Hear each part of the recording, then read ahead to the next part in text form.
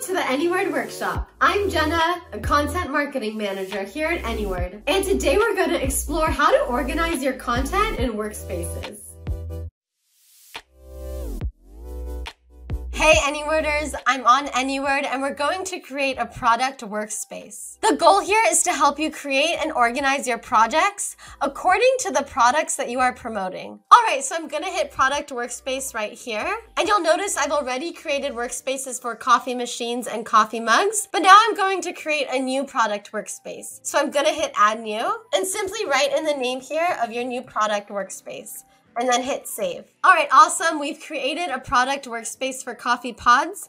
And now I'm going to jump into one of my other workspaces just to demonstrate how it works. So I'm going to go here and I'm going to go to coffee mugs. So the brief that you created for your first project in a particular product workspace is shared across all the projects. So now I can go ahead and create any project that I want in here and it'll have the same information in the brief. So let's create new landing page copy for our coffee pods. And you'll see that all the information is already filled in our brief, including the product description, the product attributes, and any customer personas that you've created. All right, and if you want to see all of your projects in a particular workspace, just hit projects up here. And these are all of the projects I have created specifically for the product workspace of coffee mugs. If you want to see all of your projects in a different product workspace, just select your product workspace up here, and you'll see all of the projects that you've created for another product workspace. All right, now I'm gonna jump into our personas tab right here. And these personas that I've created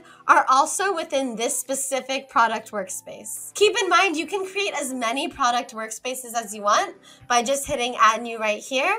And you can also delete any of your product workspaces by just hitting delete here. Always be careful when deleting a product workspace because this will also delete all of the projects you created within this particular workspace.